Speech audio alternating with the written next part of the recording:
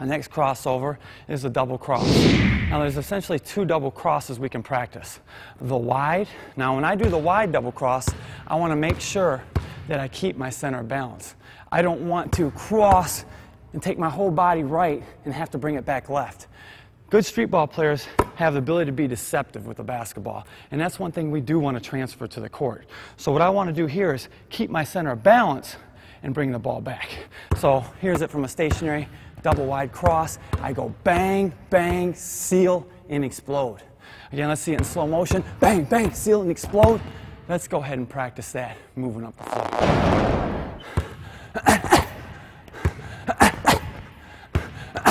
Again, moving the ball out wide, but not losing my center of balance. Now again, anything we practice leading in with our left, we want to practice leading in with our right. So I'm going to hit these double wide crosses right here, keeping my center of balance, moving towards the defense player.